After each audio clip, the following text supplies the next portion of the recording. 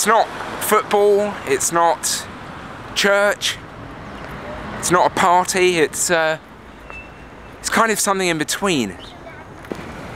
It's a great way to put a frame around everyday life or very mundane and familiar situations.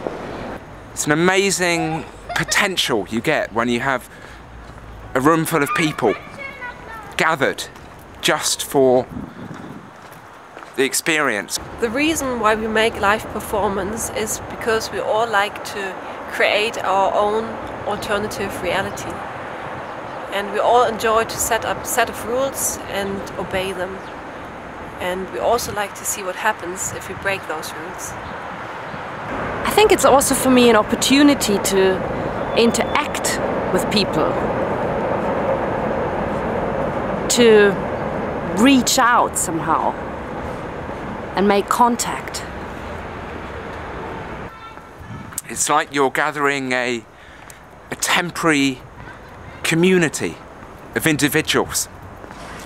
How often do you get the chance to go to work, sit around chatting about the world, sit around talking about what you think you can do to express how you're feeling?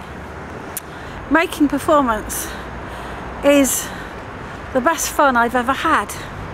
1983, parents' evening at my school, and my art teacher has stuck a picture, a pencil crayon drawing of a spanner, which I did in art class, on the wall.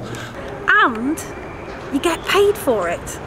My mum sees the picture on the wall and she says to the young Simon Will, 12 years old, "Simon, you must be good at art because your art teacher stuck that on the wall, and therefore you are doing art."